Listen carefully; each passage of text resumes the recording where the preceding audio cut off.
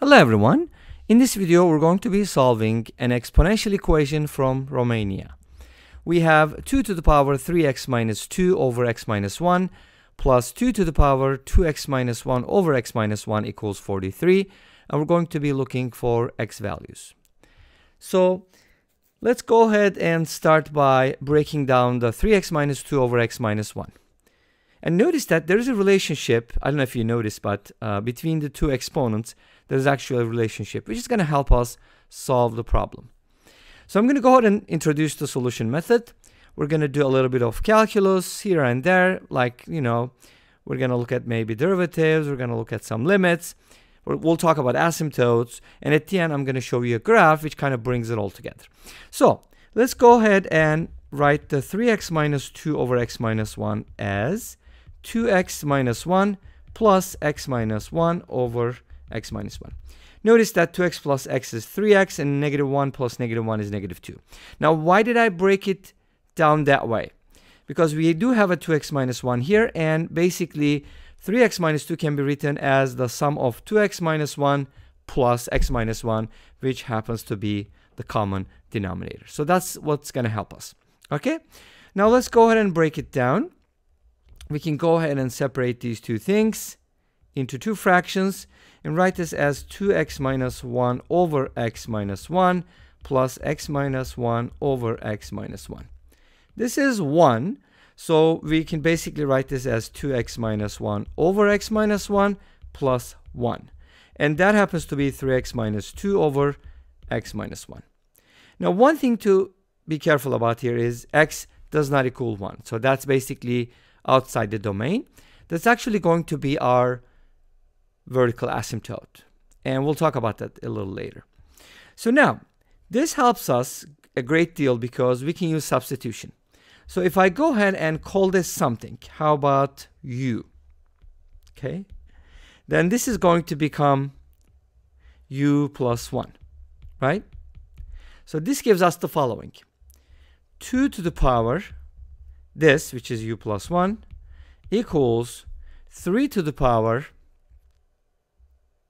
actually that's not equal sign, it's supposed to be plus. Okay, let me rewrite the equation so I can go off of that, and that way you'll remember that too. Okay, so my original problem was 2 to the power 3x minus 2 over x minus 1 plus, that's just OCD, okay, plus 3 to the power 2x minus 1 over x minus 1, and the sum is equal to 43. Okay, now based on what we substitute here, this is going to be u plus 1 and this is going to be u. So we have the following: 2 to the power u plus 1 plus 3 to the power u equals 43.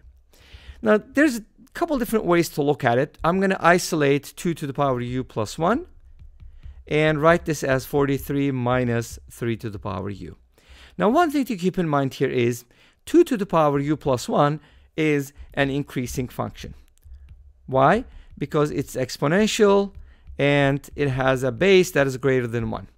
And 3 to the power u is also increasing, but when you negate it and add 43 or subtract it from a constant, this is going to be a decreasing function.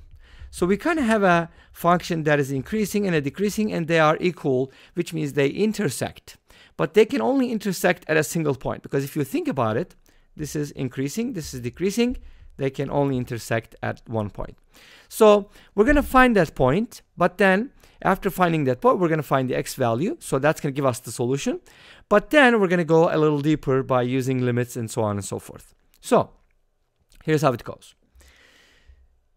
Let me go back to the original: 2 to the power u plus 1 plus 3 to the power u equals 43.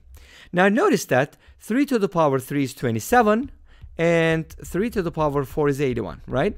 So if u is greater than 4, then our expression on the left hand side, which is 2 to the power u plus 1 plus 3 to the power u, is going to be greater than 81.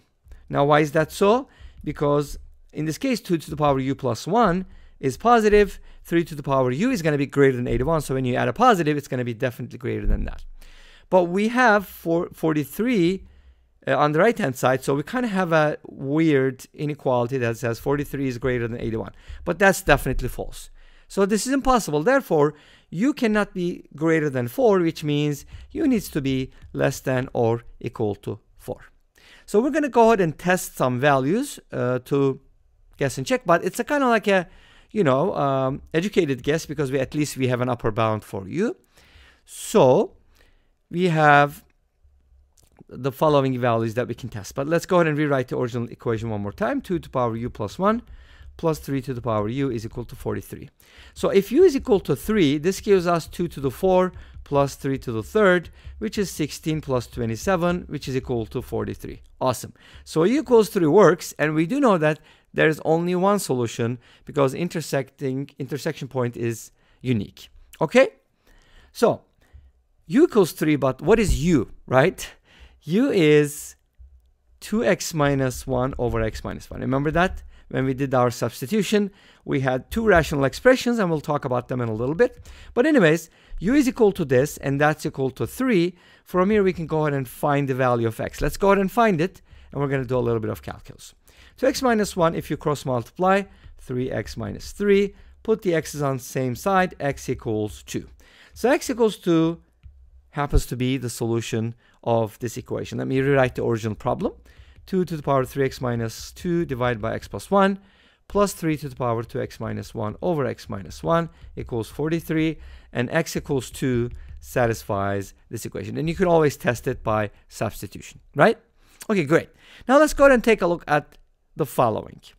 If we basically call our function f of x equals 2 to the power 3x minus 2 over x minus 1 plus 3 to the power 2x minus 1 over x minus 1, we're going to be looking at some limits. For example, what happens to the limit as x approaches infinity of 3x minus 2 over x minus 1? This is a rational function, but our functions are exponential, where the exponent is a rational function. So our function is going to be rational in an interesting way. But anyways, this limit is 3, and it doesn't matter it's positive infinity or negative infinity. This limit is always 3 because of the coefficients, right? What about the limit as x approaches infinity of 2x minus 1 over x minus 1? By the same token, this limit is 2. Now, why is that important? Because when you look at the limit of f of x as x approaches infinity, you're going to get 2 to the power 3 plus 3 to the power 2 from the limits that we just evaluated. But this is 8 plus 9, which is 17.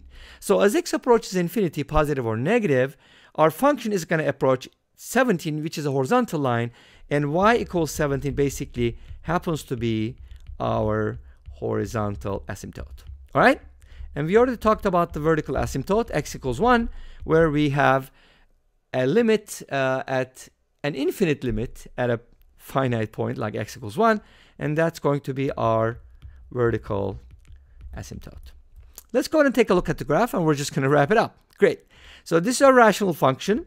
As you can see, it's like two pieces because there is a vertical asymptote at x equals 1. And the horizontal asymptote is y equals 17, this one right here. As x approaches infinity, y is going to approach 17 on either side. And x happens to be 2, which is identified by the intersection point 2, 17. Therefore, x equals 2 is the only solution to this equation. And this brings us to the end of this video. Thank you for watching. I hope you enjoyed it. Please let me know. Don't forget to comment, like, and subscribe. I'll see you tomorrow with another video. Until then, be safe, take care, and bye-bye.